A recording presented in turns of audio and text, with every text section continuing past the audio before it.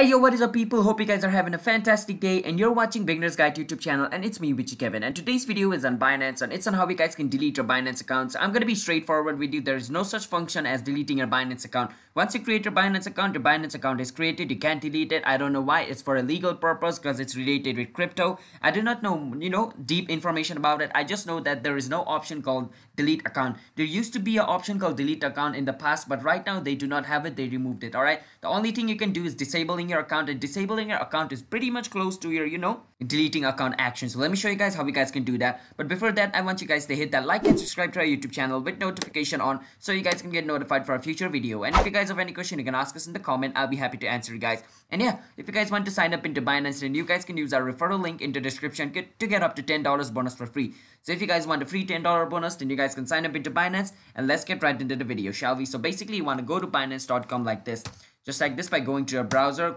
because it's the official website of Binance. Once you're over here, you want to log in into your account. After you log in into your account, you want to click on your profile picture looking icon over here, and you want to go on where it says security.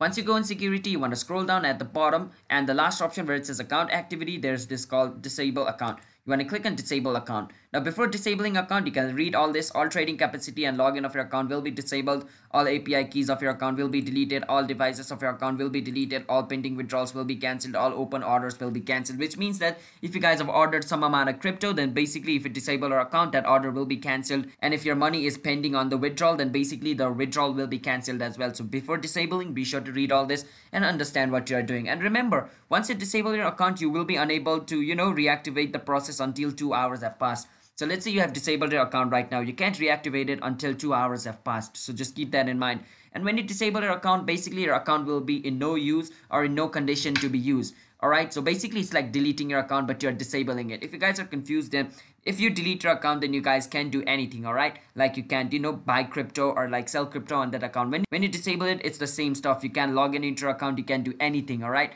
unless you reactivate it. When you delete your account, you can't reactivate it, but when you disable your account, you can reactivate it. So let's say you disable your account. If you do not want to use it, then basically never reactivate it again. But if you want to reuse it again, then you can reactivate it at any time period.